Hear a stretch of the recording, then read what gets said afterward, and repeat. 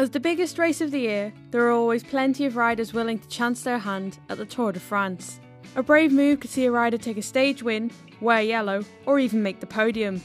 There will be no shortage of riders ready to go on the attack in the hope that they can add their name into the Tour's history books. Here are Cycling News' 5 wildcards for the Tour de France. Mikhail Kwiatkowski was one of the revelations of the 2013 Tour de France. He finished third in the Young Riders competition last year after fading in the final week. The Polish rider will be aiming for the white jersey once again and is a realistic challenger for the top 10. Kwiatkowski had a fantastic start to the season but has floundered a little in recent weeks, struggling to find form at the Dauphiné. His team believe that this downturn could be due to illness, but time is running out for him to recover. Jens Voigt might be one of the oldest riders in the peloton, but he does his best not to show it. The German is probably one of the most aggressive riders on a bike and has rarely seen a breakaway he doesn't like. If Voigt is selected for this year's tour, it'll be his last, as he retires at the end of the season. Going out in a blaze of glory will be the only way he knows how, so expect to see him trying to get into plenty of escapes.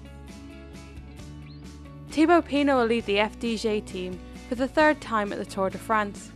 Last year's race saw him crippled by his fear of descending and reduced him to tears before he finally abandoned due to illness.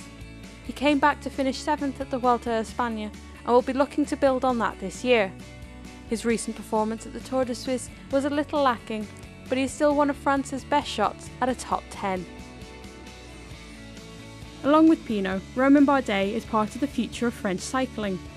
The 82R Le Mondial rider was the top Frenchman at last year's race after finishing 15th. Bardet is a strong climber, although he sometimes lacks a little to stay with the top men. However, he was on very good form at the Dauphiné earlier this month. Bardet will be one of the riders happy to see the reduction in time trial kilometres, something that will help him reach his goal of making the top 10 for the first time.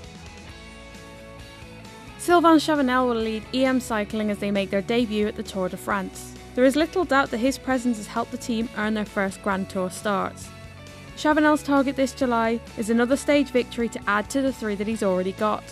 His experience on the cobbles make him a potential contender for victory on stage 5. Chavanel wore the maillot jaune for 2 days during the 2010 edition of the race, and stage 2 to Sheffield is a prime opportunity to add a few more.